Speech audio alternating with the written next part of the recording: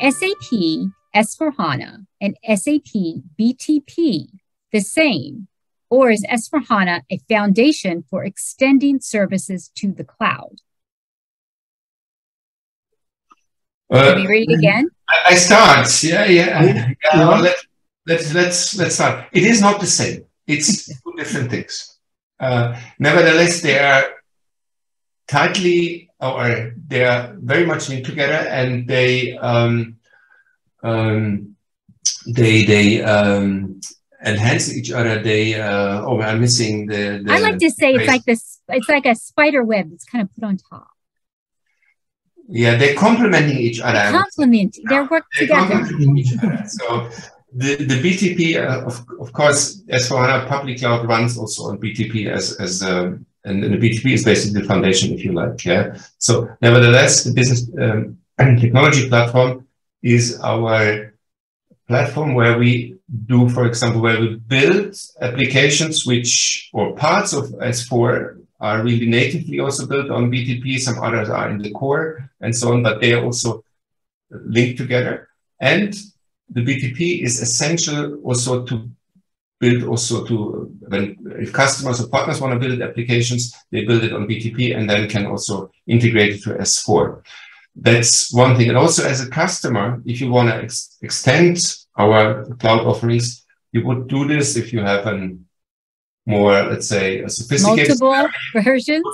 You would build it on BTP as an example. Yeah. Marcus, do you want to add something? Yes. So I would say, as you said, is it the same? No.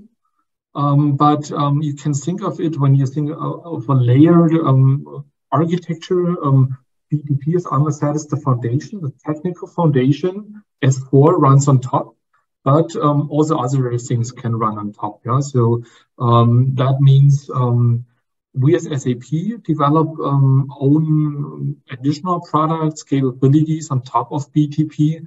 Also partners can develop things on top, but also when it comes to extensibility, also customers can create own applications on top of the business technology platform. You have it's great for supply chain, all these crazy supply chain things that, like on the shop floor, some of those weird applications that might pertain to bringing them in. I mean, BTP is weird is maybe a word I would use.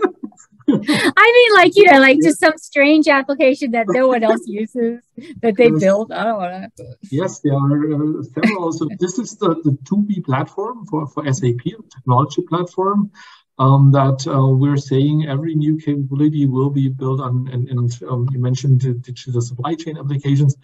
Those are examples of those. Yeah. So you have a development environment underneath, so you can develop application in different programming languages.